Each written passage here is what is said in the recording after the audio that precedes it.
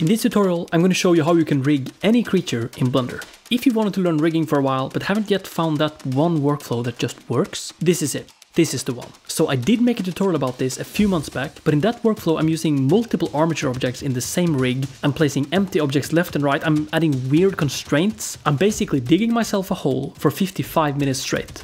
So since then I've learned a lot and I've got a much easier and faster workflow that I can't wait to show you.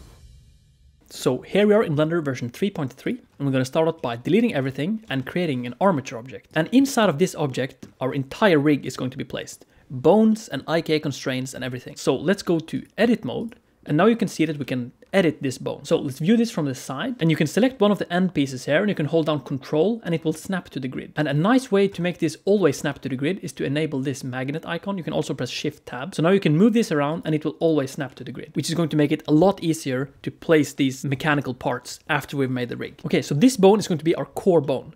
And I want to make a 6-legged insect. So let's start out by making the 2 front legs first and then duplicate them and work our way backwards. So let's view this from the top, and to duplicate our core bone, let's go Shift D and now let's go R and then rotate it by 90 degrees. Let's hold down Control. So let's extrude this by selecting this part and pressing E. Let's do 2 meters and then let's do one more with 2 meters and then actually let's do one more. I think you can press Shift R. Yeah, okay, perfect. So each leg is going to be 4 parts. I think that's good. So let's do this for the other side as well. Shift D and place it here. E, extrude, extrude, extrude. Now these are going to be the legs, but we are also going to be using something called Inverse Kinematics, which basically means that we want some controller bones at the edge of these legs. So let's make one more bone, but let's just make it a short one like this.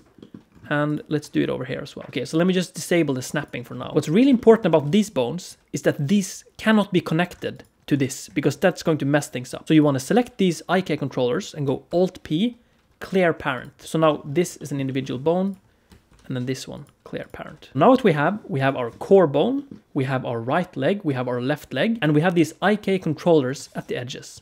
Perfect. So now we can test this rig by going to pose mode. So let's go to pose mode. You can also press Control Tab and just pull down like this. And here you can see that these bones are all connected to each other. So you could animate your legs like this. This would take a long time. Like, can you imagine how long this would take? So we are going to use something called Inverse Kinematics, which is amazing. So select this IK controller and hold down Shift and select this bone and go Shift I, which is add IK, and then set it to active bone. So now you can select the IK controller and you can move this around and it looks good. Let's do this for the other leg as well. Select the IK controller first and then this bone and then Shift I to active bone. So now we got this IK controller here and we got it here. But there's one thing that we've forgotten to do.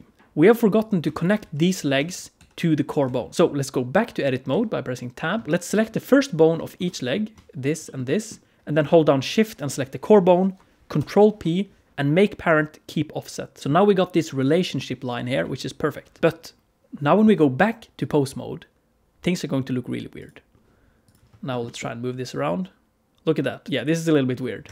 So what's happening here is that both of these IK constraints are trying to control the entire rig like this. We want the IK controllers to stop here at the center. So to fix this, let's select one of the bones with the IK controller. Let's go to bone constraint properties. And here you can see that chain length is set to 0, which is basically infinity. But if you set it to wireframe shading, you can see that when we start increasing this, you can see that we're changing the chain length and we want it to stop here. So now when we move this, it works as intended again. So let's do this for the other one as well. Okay, sweet. This is all coming together. Okay, so now let's try and give our rig an interesting pose. And I'm going to show you a really big problem with this rig. So let's place this here. Let's place this here. And now you can take this core bone. You can move this up. And you can rotate it around. And it's looking quite powerful already. However, if you move the IK controllers, you can see that these legs move really unnaturally. It doesn't make sense. Look at that. No one walks like this. So to fix this weird behavior, we can go over to the bone properties under Inverse Kinematics and we can start locking the different axes of the bone. So for example, we want this bone to lay completely flat and then we want it to go up like this. So let's just try it. Let's see x-axis. Okay, it's not that one. It's not that one. There we go. It's the z-axis. And then let's also move this a little bit over here so we can see. Yeah, we also want to clean up this little weird rotation. So now this bone is only rotating on the x-axis, like this. This bone as well is probably going to be the same axis. Yep. Yeah, Okay, so that looks correct. Okay, so now let's do these other bones. But these 3 bones are going to have the same axis. So let's hold down Shift and select all of them. So now we can hold down Alt and try this on all these bones. So yeah, this looks correct. And then it's going to be the Y-axis as well. Okay, good. So now all these bones have their X and Y-axis locked, and they can only move on the Z-axis. Look at that.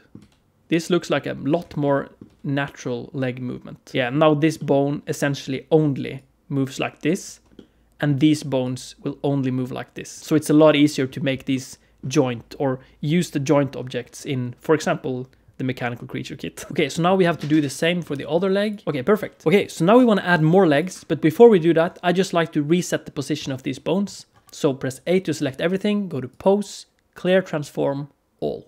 So let's go back to edit mode. Now we're going to duplicate these legs, and at this point in the tutorial, you can choose how many legs you want. I want 6 legs in total. So let's click and drag, and let's hold down Shift and click and drag. Let's go Shift D, hold down Control, and let's do 2 meters. Let's go Shift R, so it's like this. Now what we can do is you can go back to pose mode again, select all these IK controllers, and you can move them down. And then if you like, you can actually scale these down. And once you've scaled them in, you can press Alt S to reset the scale. So you're basically just adjusting the location. And then let's move these. Okay, perfect. So that's it. Now you got yourself a 6-legged creature with IK set up, and it's actually really easy to work with. And what's really cool about this is that if you go to object mode, you can select the rig, you can go to object data properties, and you can set it to rest position. So now you can see that all these bones are perfectly aligned with the grid. So it's really easy to just add objects. So I know it's a little bit of an unusual workflow, but for me, this has been really nice for just figuring out creatures and coming up with unique shapes. It feels a little bit backwards at first, but once you get used to making first the rig and then adding the objects, it's really nice actually. So my workflow usually consists of this. I first make the rig and then I set it to the rest position, and then I use my mechanical creature kit, which I just launched. You can check it out, link in description. So here you can take one of these joints, for example. Let's take one of these and let's take one of these. So now you could press tab and select one of these points, press Shift S and pull down and go cursor to selected. And then you can select one of these and go Shift S and then go selection to cursor. So now when we zoom in on this, let's rotate it. Here you can see that this is going to be perfectly lined up. Look at that.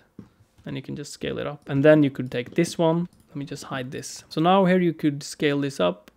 And now these will perfectly line up. So now you can parent these objects to the armature. So select the armature, select the bone, and then Control P to the bone, which is highlighted. And then take another bone like this and parent to bone. So now you can take the rig and you can go back to pose position. Now you would have this bone that is, it just works.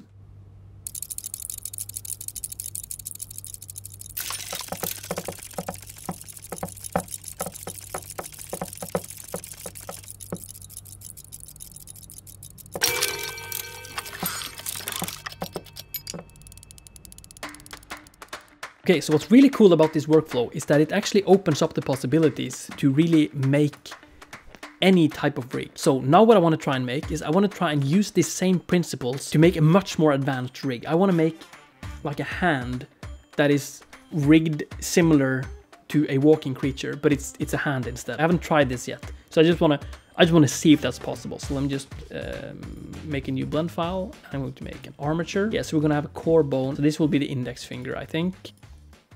Wait, hang on. This should be longer. Yeah, that's good, I think. And then this will be the IK bone. I had to think for a moment there.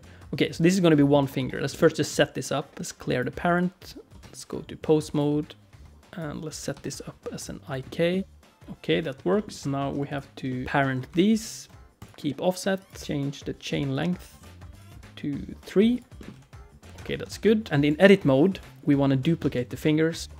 3. So that's 4 fingers. And then I want to make the thumb, which is probably over here somewhere. And I think that should only be like 2, right? 1, 2, yeah. And parent this, keep offset, and then clear the parent on this. And add the IK, boop.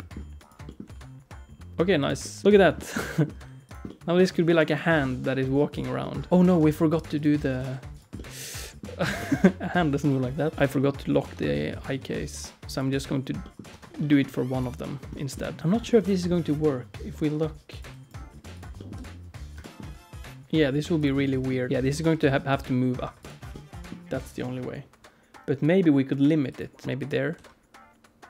Oh, it still just doesn't, it just ignores that. That's, that's weird. Okay. Yeah, there's a lot of stuff in rigging that just doesn't make sense. Okay, so that's one finger. Now we can go back to edit mode and we can duplicate our fingers. Ah, we got a rigged hand, which, look at that. I think this could be a really cool walking hand thing.